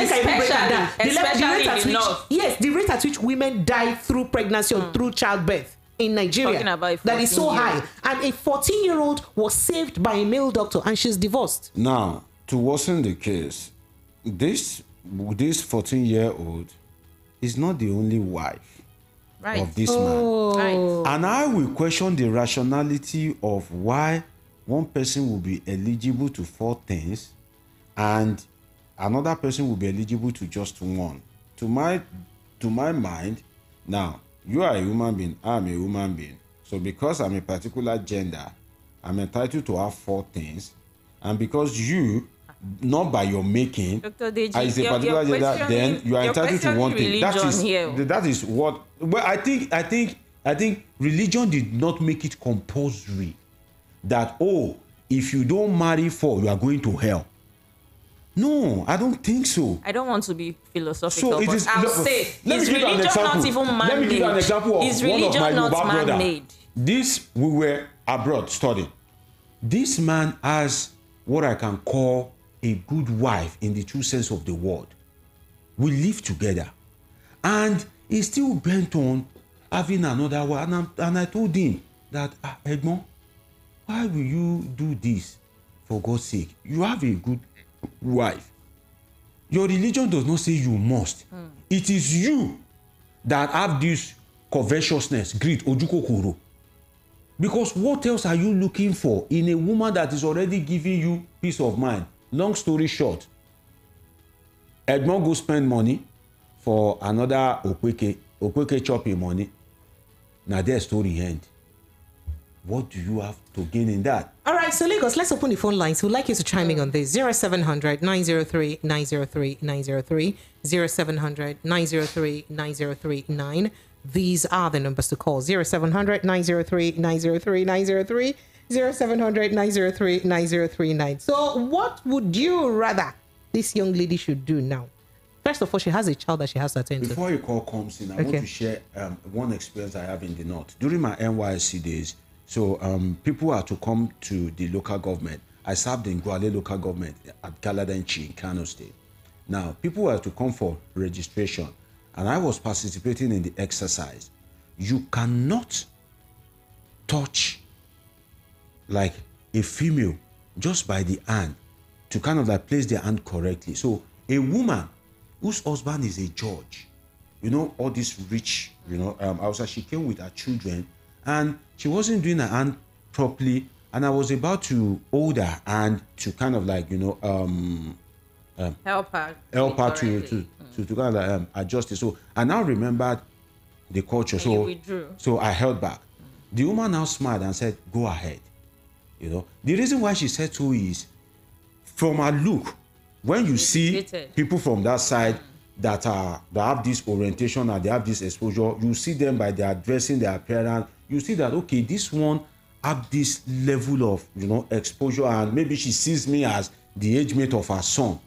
But naturally, if it were to be a young girl and I just hold her hand or just hug her, if news filtered into the community that I have hugged the husband or the fiancé of that lady will be looking at me as if I'm not worthy to live.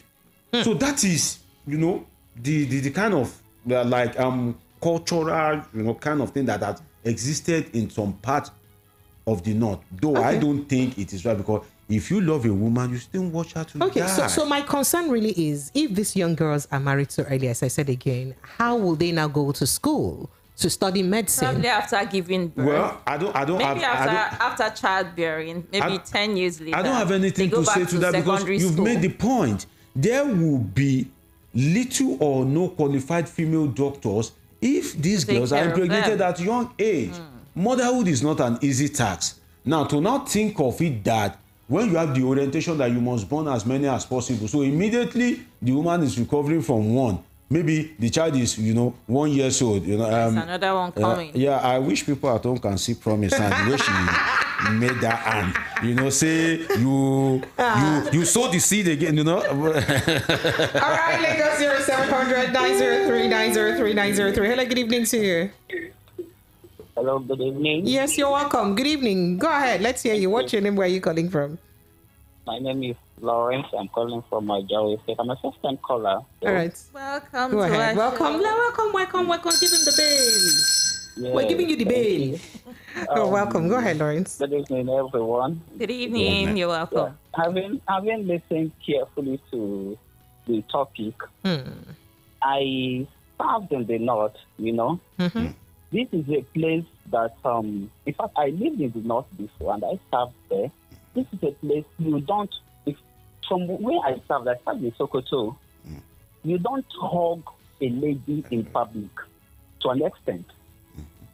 You know, where I was serving, I remember a call member hugging me and the principal called me to tell me you can't do this. It's not acceptable. So even when you're not a Muslim, you don't have the right to hug anyone in public. Is that what you're saying? Hug. You don't even hold them on the hand and walk on the street. You don't hold a lady and walk on the street as a guy. There. Okay. So are you saying that? So what do you think will be the fate of this young lady now that is divorced at the age of 14 and she's just a nursing mother? What does she do? Like her life has just been cut short. School now, it will be hard for her to continue school because she has a child to nurse and raise. But what would she have even done? Would she had not allowed the doctor to attend to her? She's semi-conscious at the time. Perhaps she would have even have control. I would have subscribed to her, not allowing. In fact, at that time, she's unconscious. You know, her life matters first before any other thing. That is not the end of life for her. So what is the ideal thing that should have been done at that time? I really like to hear, since you've served in the north. So what's the ideal situation? in as much as there is no female doctor to attend to her, her life matters. So she should just doctor okay to attend to her. She should move on with her life. The man just divorced her, so she still have her life to live. And I expect NGOs to help this lady, give her scholarship, make a life out of her, as in give her a life. The thing is, she cannot say, oh, for my man not to divorce me, it must be a female doctor. And there is no female doctor, then she will die. So is she actually accepting to die than to accept a male doctor? Life, right? So she is married and continue her life when she's healed. All right. Okay. Thank you so much. I appreciate you. Thank you very much. I think this message here. Okay, go ahead. When you can't hug a lady in the north and they see it as a crime, that's why I get so angry, almost at a state of madness. When I see all these abuki for Yaba, where they change money, you see the way they touch some of our girls, the way they drag them, the way they pull them. Pull your hand. You see, if some of those ladies or some of our people know the kind of like maybe crime or jungle justice that can you dare not. But why are they doing it here? I dare not. Why are they doing it here? Go to Sokoto and drag a lady by the hand the way they do to all these our girls, all these aboki. You know, go to Ikeja, go to all these aboki.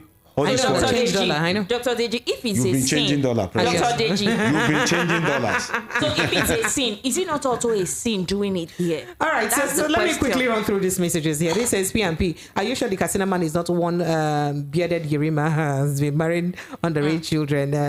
Zamfara to Cairo. Okay, oh, now so you talk. Not me talk. But that's not him. It's a joke. And he says, good evening. The man that divorced his 14-year-old wife over the issue should be a minister. That is the type of persons that we need in governments. I'm sorry. Let me just take this one call very quickly. Hello, good evening to you. He was saying that sarcastically. Okay. Hello, good evening. Welcome. Very quickly. What's your name? Where are you calling from? First time caller. Welcome. All right. Go ahead. Your name, where you're calling from. Go straight ahead. My name is Obina. All right, Obina. From where? Lagos State? Where in Lagos are you calling from? From all right, go ahead very, very quickly. You have very limited time. Let's hear you. All right. Well, what I have to say is that these foreign people, they don't have culture. Yeah, they can marry at any time. Everyone has culture. Every tribe has culture. You can't say they don't have culture. Marrying early is part of their culture too, you know? It's part of their culture. No, you will not say that. We just want you to contribute. What do you think the girl should do? Or what would have happened? That's the question we asked. My sister, I don't know what to say, but all I know is that I don't have culture. That's all. Let's let you go. All right, Lagos. This is the size of our conversation this evening. Dr. Deji, one last word, very last, very, very short. Please, let's go. You don't want to say anything. Go ahead, please. Nigerians, I wish you were. That's all I can say. All right. Okay, so this message says, not only in the north, you can't hug in the public in any Islamic country, and it's not a bad law. Not everyone will subscribe to the woke. Marrying underage and marrying earlier are two different things, right? Okay. We agree with you, but this is not even the case. We're talking about the case of this young lady now. What should become of her life? Now that she's been forced to be a mother at 14 and a divorcee for something she doesn't have control over. That's actually what we're talking about. Well, this is the size of our package. You know that the show returns your way again tomorrow evening, 7 p.m., right? My name is Precious Inye. On Instagram, I'm at Precious Inye Official. Twitter, I'm at Precious_Inye. Have yourself an amazing evening. And Lagos, I'm Zinifab, ZINNEFAB on Instagram. And on Facebook, I'm Izinne Wayama. Good night and have an amazing evening. Good night. Ta-ta.